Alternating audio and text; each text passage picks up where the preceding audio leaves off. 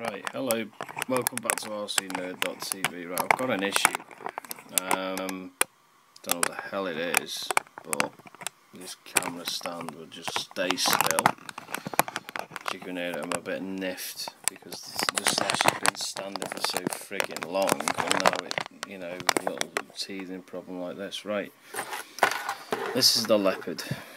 If you remember me actually doing a review on it, I had a crash and I'm just wondering if I've damaged it. Anyway, that's that. Here's the motor, and the other one that's in the slash runs perfectly fine, free running. Wait till I put this together. Look, there's no power whatsoever. Put that in there, it's not bloody rocket science. Now this has turned out really stiff. Don't know what the hell it is, but it shouldn't be like that when it's off. So the fault must be in here. Now seriously, I'm not interested in stripping these down, even though people say you can do it, but I think it's these things here, the capacitors. They can get faulty, anything, but by the look of it there's no marks on it.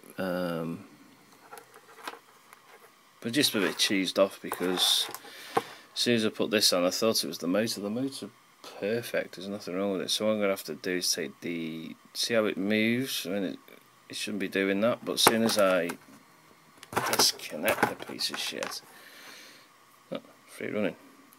And this, the other one does exactly the same, not with the fold, but yeah, can't send it back now because I've had it too long.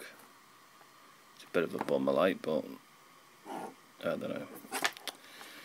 So I'm going to attempt to have a little look inside it and see if there's something stupid that's surged or just needs reheating, but you know, shit happens I suppose. But I had her going and she was just crawling like the battery was dead. I've even got the battery on charge, so I know there's nothing wrong with the battery. Yeah, so anyway, that's just a quick one to show you that my electronic speed controller is packed in, which is not too bad because you can pick these up for about 11 quid I believe, 18 quid sorry. But I'm trying to cut back because I'm trying to save viewers money and not go out and just spend money. So what I'm going to do now is I'm going to strip this down, but I will contact the people who bought it off and I'll just explain to them something wrong with it. But I can't be bothered sending it all the way back to China. I know I should do really, but I can't be bothered. It costs too much, and by the time it gets back I most probably got another one. So yeah, so there you go, running freely. And if I do that, you can see it turns around. As soon as I put one of these cables in, it doesn't even have to be in magnetic order, but I'll do that anyway. Here we go. It's just stiff as hell, so it's a surge in there, but hopefully I might be able to repair it. Okay, cheerio, see you later.